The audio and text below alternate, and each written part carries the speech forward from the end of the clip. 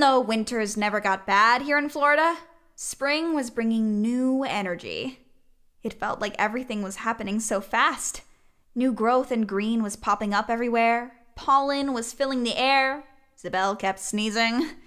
And we'd brought Clare King to Wormwood to save her from turning into a monster. We had a group meeting to discuss our next steps. Now we have 3 humans in Wormwood. Great. Maybe we should go with a classic tabula rasa and erase our memories. I do have a memory elixir. Why are you still here? I want to support Georgie. This is our house's business. Hey, Isabel, I'm okay with her being here. I know you are. Since Valentina has that spell, maybe we could just use it to erase Claire's memories of Wormwood? Shouldn't we question her about Georgie's death first? I mean, she's a suspect, right? Georgie's death was an accident. Mom, I keep telling you. My death was mysterious and the reports are inconclusive. I don't think she did it. You were the one who swore she did it. Why the change of heart now? She's a jerk and I hate her. But I don't think she's evil enough to be a murderer. Oh, because she apologized for her racist grandmother that murdered you in a bathroom? Yes. Georgie, don't take that know-it-all tone with me. Mom, I keep telling you not to trust the police reports. How about this? We ask Claire questions and then erase her memory. Maybe she'll lie, maybe she won't, but it's better than nothing. That's a good idea. I can prepare one of my memory spells. Or we can use something that will actually work and get a potion from my shop. Oh, I'm sorry, are you a witch? No, but I employ real witches to make my potions. Ugh, excuse me? I am a real witch. I am the boss of witches, a boss witch. Girls, stop it. Valentina, I know you want to help, but please don't antagonize Zabel. Yes, Miss Romero. Zabel, stop smiling. I expect you to be civil to Valentina, too. Yes, Miss Romero. Claire sauntered into the room with a wide grin on her face. I think she was adapting to Wormwood faster than I had. Guys! Everyone stared at the problem we had been discussing. Guess what? I've decided I want to be a monster. What? I want to be a monster. Permanently. Just not an umbrella monster. I was not impressed. I want to be something romantic. Like a werewolf. Or a vampire. We are pretty romantic. I do agree with that specific statement. But you becoming a monster is a bad idea, Claire. You get to be one. It wasn't a choice! What about being another cool ghost? It's not that simple, Claire. We'd have to get permission from the boogeyman. There's a lot of paperwork. So, let's get the pens out. You need a good reason why you want to become a monster. Yeah, why do you want to become a monster? Okay, hear me out. People suck, you know? Yeah, can't really argue with that. Yeah. So, I would get away from human society if I just, became a monster. Everything seems so much more chill here. What definition of chill are we using? And I wouldn't have to deal with all these gross human expectations. I don't have to worry about, doing what my parents want me to do or being popular on social media. You don't have to do that as a human. Oh, Hanako, you have absolutely no idea what it's like to be a human in this day and age. Wow, I had no idea. Okay, so my favorite movie? Vampire High School Musical, which is based off of my favorite book, The Vampire High School Diaries. Just so you know, books didn't have any songs. Duh, it's a book. Please stop talking. He's the vampire who spread through my heart like wildfire. Oh, I hate this. I feel uncomfortable. His eyes sparkle like sapphires.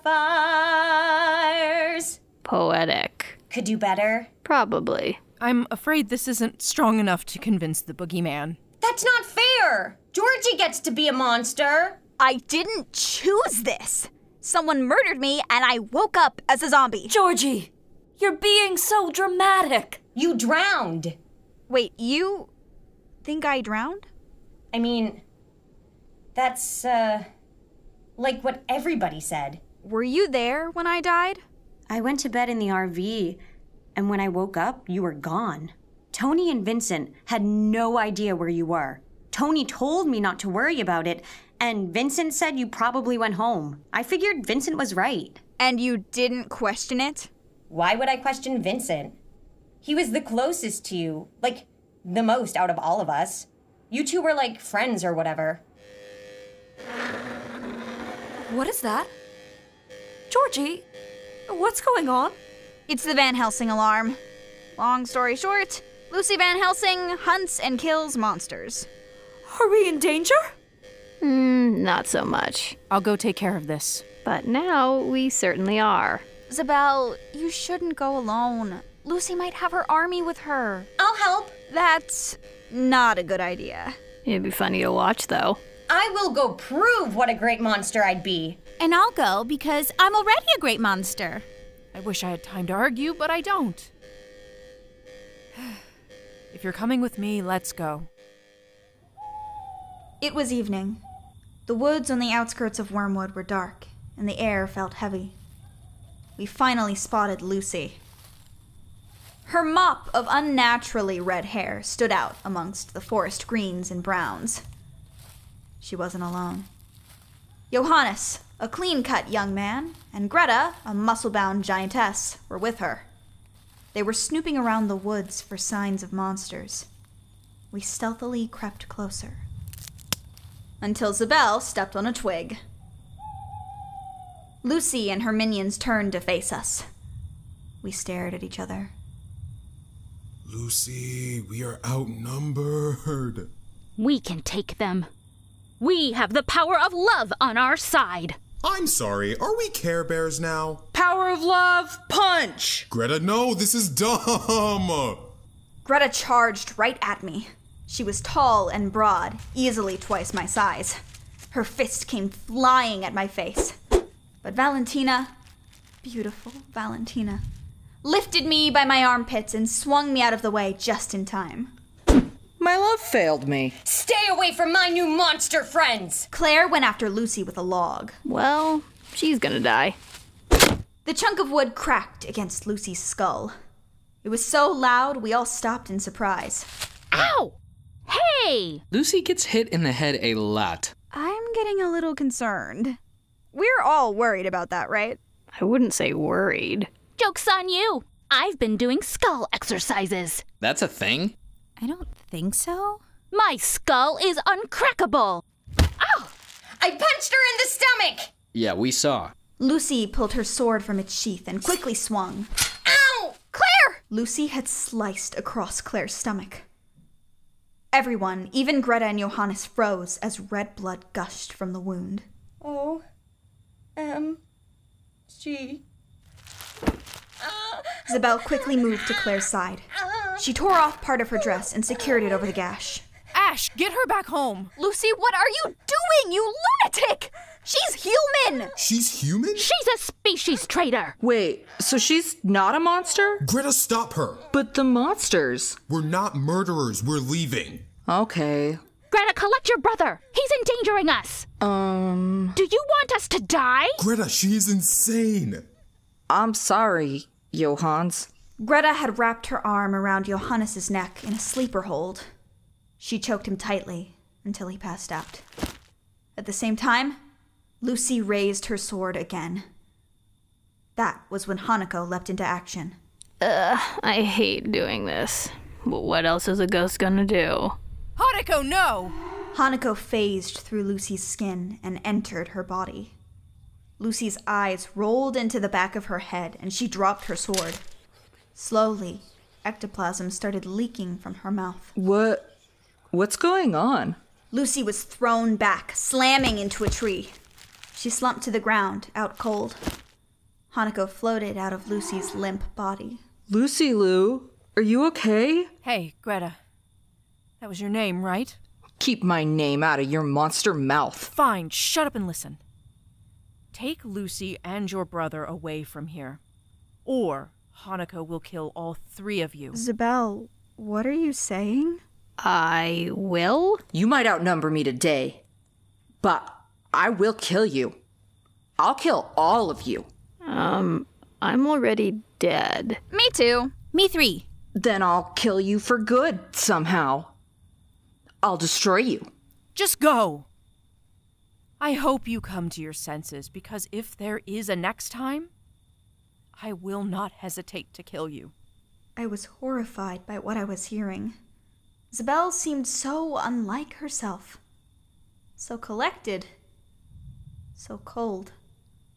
Greta spat on the ground before collecting the unconscious bodies of Lucy and Johannes, easily swinging them over her broad shoulders as she went. Everyone, we're going home. Claire's bleeding pretty badly. What should we do? Let's get her back to Hawthorne Manor, and we'll take care of her there. I have a call to make to the boogeyman. Isabel, she's bleeding out fast. That's why I want you to do it quickly. No one dared question Isabel further. We returned to Hawthorne Manor, trying to keep Claire from bleeding out. She was barely conscious, just mumbling things incoherently. Isabel escorted my mom to her room. She told Mom that we had private monster business to attend to. Mom didn't question it. After Isabel finished speaking to the boogeyman on her magic mirror, she returned to the study. How is she? Not great. Valentina, turn her. Excuse me? The boogeyman just gave his blessing. Are you sure? He hates it when vampires turn humans. She's dying, Valentina. We don't have time. Right. I watched Valentina in awe. She cradled Claire in her arms and then gently used her fangs to puncture the skin on Claire's neck.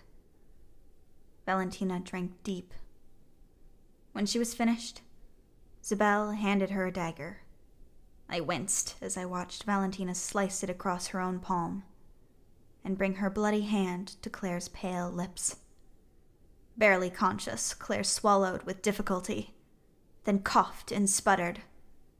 Her eyes fluttered and closed. Her body went still. Were you too late? No.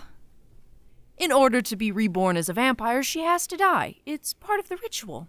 She's dead? For the moment. As I tended to Valentina's hand, she gently kissed my forehead. Georgie, it's going to all be okay. I chose to believe her. Is it possible for it not to take? That's always a possibility. Seconds turned to minutes, until... Oh, thank goodness. What's going on? Welcome to the fabulous world of the undead. You are now a citizen of Wormwood. It was a relief to hear Zabel's chipper tone return. You already know me. I'm Zabel. And I am a Wormwood's town figurehead, and I am here to welcome you to your new life as a vampire. Ah! Oh my god, yes! This is like everything. I hope Jamie and Elliot cover me on their podcast. Why would they? Because I'm a mystery. Duh. Claire was excited by the prospect of being reported missing. Zabel, however, looked exhausted. Tired seemed to be her new default. Zabel? Yeah? You okay? No. Right. So, you were amazing back there. When you put on your authority voice and took control? I wasn't amazing. Yeah, but you were, though. You made a tough call. I thought you hated authority. I do, but I can appreciate it. Thank you? Life was getting more complicated by the minute. I was no longer the newest monster on the block, and Claire would have to learn the ropes of being undead. It seemed unlikely she was my murderer, but perhaps she still had clues to give. Clues she might not even know she had. But for now, it was time to focus on my next suspect, Tony Dante.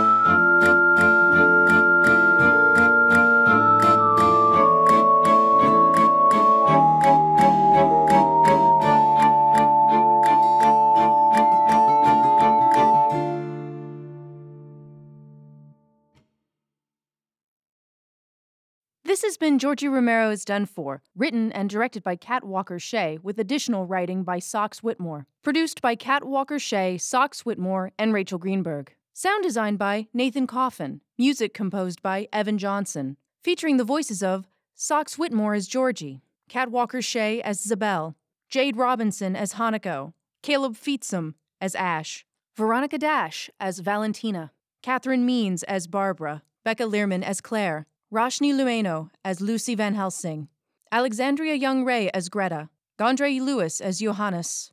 Thank you for tuning in to Georgie Romero is Done For. We hope you enjoyed our show and that you share it with your friends and family. Be sure to tune in for our next episode. Remember to take care of yourselves and each other.